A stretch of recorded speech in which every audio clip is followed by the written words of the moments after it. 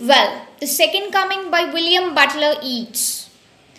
Turning and turning in the widening gyre, the falcon cannot hear the falconer. Things fall apart, the center cannot hold. Mere anarchy is loosed upon the world. The blood-dimmed tide is loosed, and everywhere the ceremony of innocence is drowned. The best lack all conviction, while the worst are full of passionate intensity.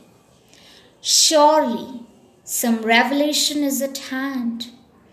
Surely the second coming is at hand.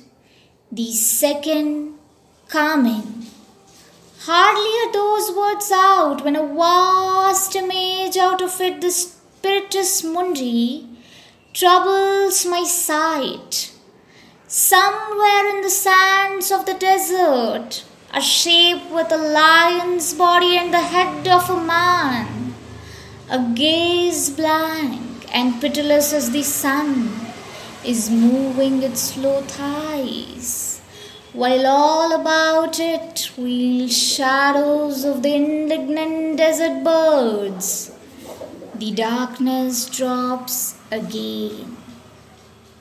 But now I know that 20 centuries of stony sleep were vexed to nightmare by a rocking cradle. And what of beast?